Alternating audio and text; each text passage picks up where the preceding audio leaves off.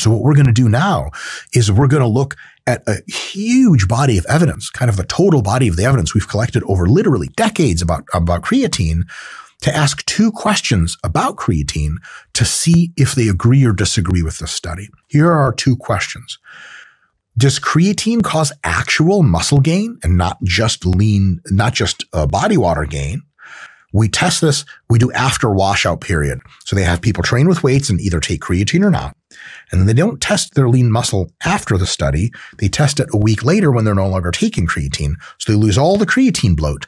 And if that group still has more muscle gain than the group that didn't take creatine, well, it must have been something the creatine did because that was the only different variable.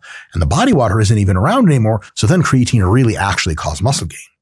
The second thing we're going to look at is whether creatine enhances that weight training induced muscle growth in a way that's independent of water retention, which is really kind of the same thing.